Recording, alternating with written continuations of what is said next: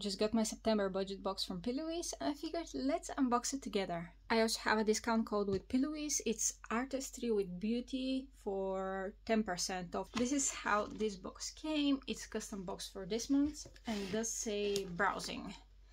And when we open it, it's actually like a little keyboard situation. And then you open it and you get, it was for September, every order from PLouise did get a free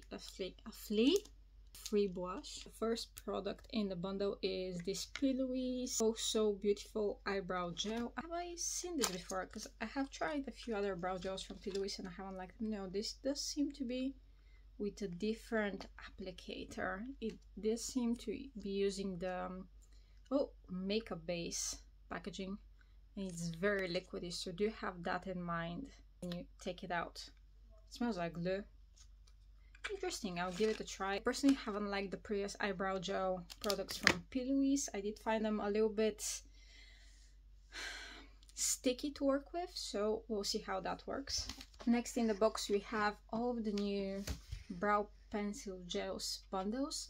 And I'm kind of disappointed because, how can I say this in a very polite way? If you're just one person, what are you going to do with all of these? Like, yes, you can sell them, but I do feel that most people that get the budget box or even a subscription box are people who either cannot afford to be buying expensive makeup products. And yes, in a budget box you do get your money's worth, don't get me wrong. Or a content creator who likes to use the brand's product and this is the way to save money essentially. I haven't actually seen anyone using them and doing like full reviews, so I'll definitely do that. Pretty sure I'll be in the shade Espresso. So it does come with a pen which is in a triangle shape like this.